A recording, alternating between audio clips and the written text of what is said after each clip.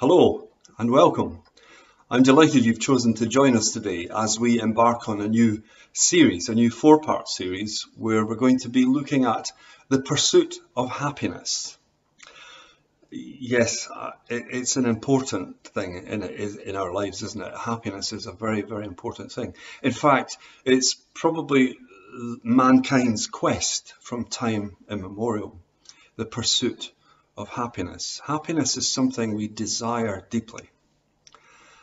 However you're feeling today, whether you are bereft of happiness at this moment in time or whether you are ecstatic, please bear with us because we want to point you to the ultimate source of happiness, and we'll distinguish between different levels of happiness.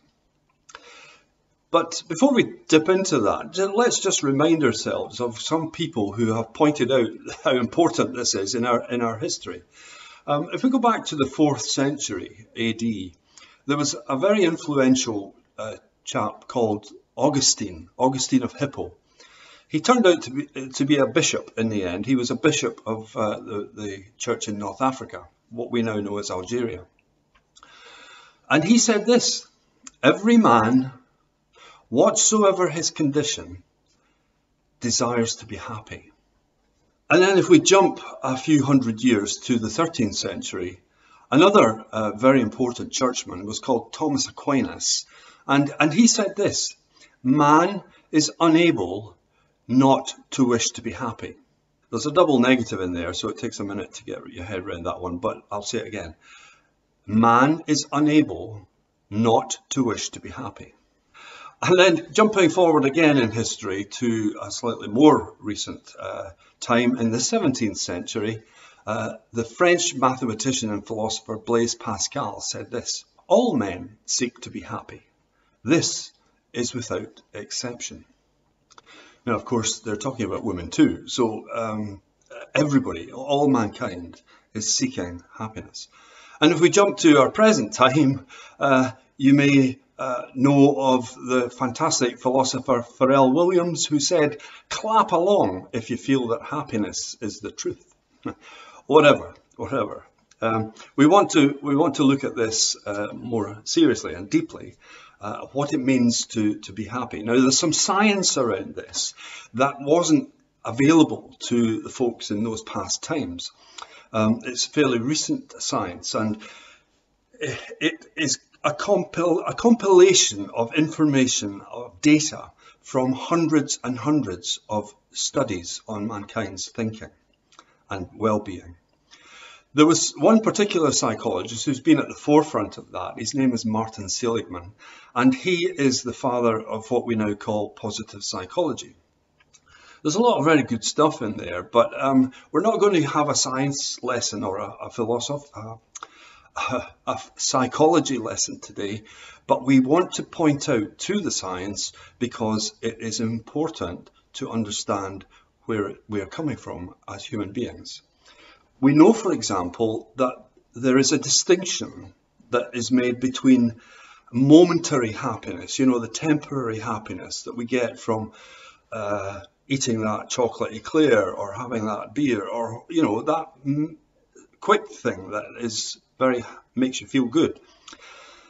But there's an enduring happiness which is much more profound than that, and that's what we're looking at in this session today and over these 4 weeks. It's enduring happiness that human beings need. And how do we get that? How do we pursue that? Well, here's the science around it. What they've discovered is that, and this is quite interesting, but quite can be downhearting in a way. Half of our happiness comes from a basal state that is determined by our genetics. Yep, we're kind of hardwired to have a certain level of happiness in our lives, and some people are hardwired to be a little bit more happy in their nature than others, and some are a little bit less happy than others. So there's a kind of basal state, and if you were to have a fantastic experience that made you deliriously happy, it would last for a while, but then you would steadily come down and reach your steady state. The other elements, and this one's quite surprising, is one of them is our circumstances. As it turns out, and this is universally agreed by all the psychologists, our circumstances are responsible for only 8 to 15% of our happiness state. Yep, 8 to 15%. So the balance of our happiness comes from somewhere else. And that balance, which is up to 42%, it's a significant amount, is around our choices. It's the voluntary part of how we attack life, how we interact with our living conditions. So that 42% is the bit where we can have a profound effect. So that's where we want to look at really today in particular. But in order to do this, we want to find a real source of truth and reliability. So I want to point you to a part of the Bible which gives us huge insight into all of this. We're going to look at the book of the letter that Paul wrote. Paul the missionary who spread the word of the gospel all over Europe in those early days, in that first century. And he wrote to a group of people that lived in Philippi, which is in northern Greece. It's not far from the coast up there in northern Greece, but it is a bit inland. And Philippi was a place where there was a kind of centre point of communication. It was a route, and there was lots of different nationalities there. But the Philippians were a special group because it was part of the Roman Empire, but they were given special status. They were called a colony. So they must have done something right. The Romans liked them. So the Philippians were this group of Christians that Paul wrote to. And this letter is a source of great joy. It's probably the happiest of the books of the New Testament, certainly of the letters. It's the most positive and uplifting. So we're going to start there in chapter 1. And I want to tell you a little bit about Paul's circumstances. He was in jail. Okay? So it's not the first time he found himself in jail. And he found himself in jail for a protracted period. We're not quite sure when this was, but it was probably late on. This is how he addresses the Philippians. So let's go to Philippians chapter 1, and this is verse 12. Now I want you to know, brothers and sisters, that what has happened to me has actually served to advance the gospel. This man is in chains, right? He's chained to jailers, and he's there for years. And he's saying to the people he's writing to, this is okay because it's actually made the gospel spread further. And he's talking about the jailers and all the people in the palace guard who are looking after him.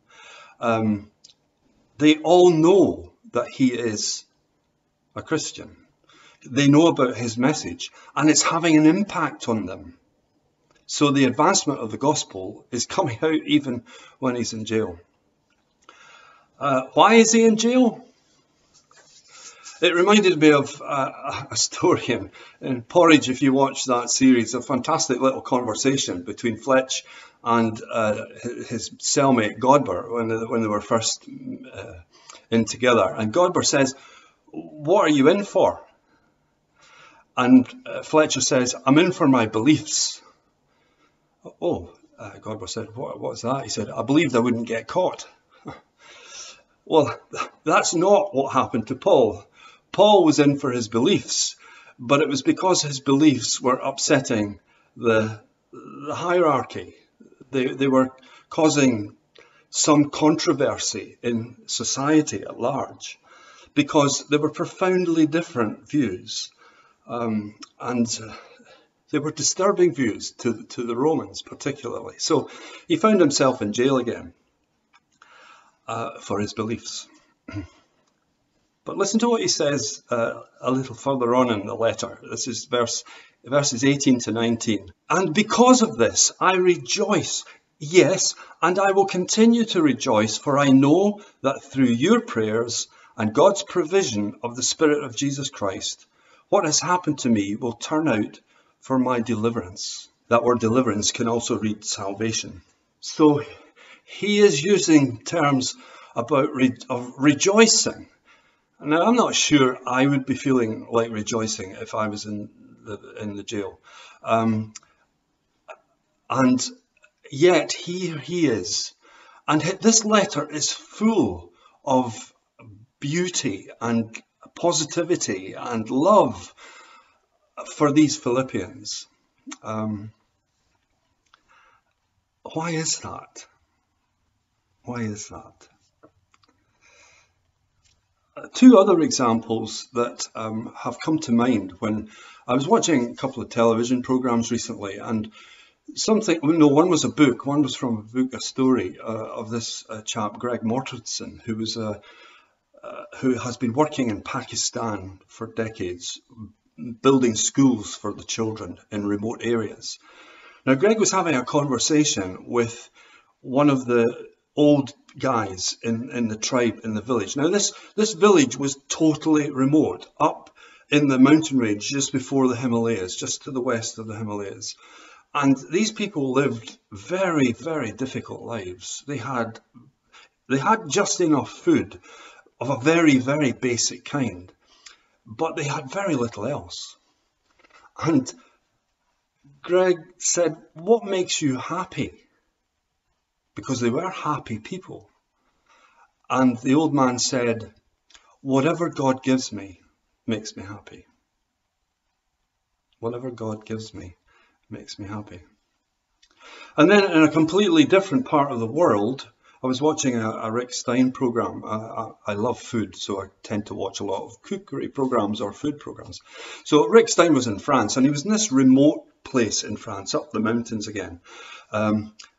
And he was overwhelmed by the happiness of the people there. Now, they had a simple life as well. They weren't poor like the people desperately poor like the people in Pakistan, but they were relatively poor and had this joyous relationship among them in the family.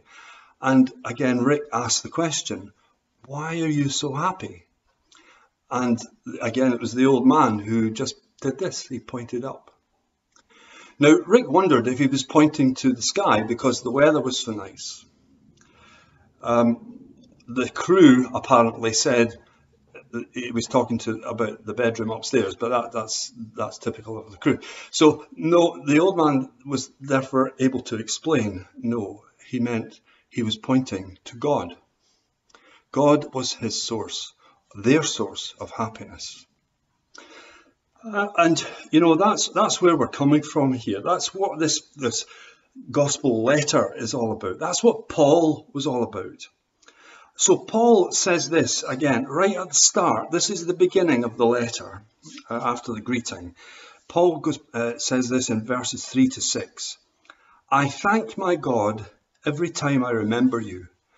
In all my prayers for all of you, I always pray with joy, because of your partnership in the gospel from the first day until now, being confident of this, that he who began a good work in you will carry it on to completion." The source of joy and happiness in all of this was God himself, through Jesus. And it was the Spirit of Jesus that enabled Paul to be like this, and to fill the Philippians with that kind of wonder and joy and happiness, because they were impacted by that. And they are praised throughout this letter for the way in which they live. And we'll get to that as the weeks go on. But I wanted just to focus today on where this all begins. And it begins, as Paul's letter does, with gratitude. Do you know the choices bit that we have in where our happiness comes from? Our choice can be to choose the main source, the only true source of happiness, and that is God. Now, should it be a surprise to us that the ultimate source of happiness is our Creator, who made us to be like that? Jesus himself said, I have come to bring you life, that you might have it more abundantly. We are meant to be happy people. God is the happiest being in the universe. He has created us to be happy. We mess up. And we have a choice. We can choose to be grateful, because that was the secret of those remote peoples in Pakistan, in France, in anywhere in the world you choose to go. You will find that where you find true happiness, there is often very little material wealth, very little in any way of the kinds of things that we seek in the West. But yet their source is their Creator. The simple truth is the God who made them is their source of happiness. And it can be yours and mine. Gratitude is where it starts. An attitude of gratitude, because every time you find that there is thanksgiving, you will find joy. Where you find grumbling, you will find the opposite. So when you see the advert on the telly telling you that you'll be happy if you buy this car, or if you do use this shampoo, or if you go to this place on holiday, there may be an element of truth in the fact that it will bring you some happiness for a moment, but it's never going to be the source of happiness that you're looking for. And, you know, our society is the most deeply unhappy society, and I'm talking about Western society here in America and in Europe, the wealthy places where we've had life as easy as it has been. We are the unhappiest of people. We struggle with this quest for happiness, and we find it, we think, in all these other things. If only I had more of this, if only I could do this, I'll be happy. It doesn't work. We all know that, but we're getting sick with it, with this worry and with this burden of unhappiness, because we're looking in the wrong places. May I encourage you to delve into these scriptures. Look at this wonderful letter. Look at the beauty of the relationship. Because you see, one of the secrets, again, of happiness in our choices is how we build relationships. And we find that people who have lots of good, strong, healthy relationships with other people have deeper happiness, longer lasting happiness. So if you're looking for enduring happiness, there is no other source in the universe other than our Creator God for enduring happiness. No other source. You'll find happy things in other places, but they're temporary. Enduring happiness comes when we realize that our future, our past, our present, and our future is in God's hands. That when we trust Him, even if circumstances are dire, ultimately, when we trust Him, He brings that joy and that happiness. And I pray that that will be your discovery today, and that I will discover it more than I have now. So would you pray with me, and we'll just ask for a blessing that God might help us to find this happiness. Heavenly Father, we thank you that you are a God of joy and happiness.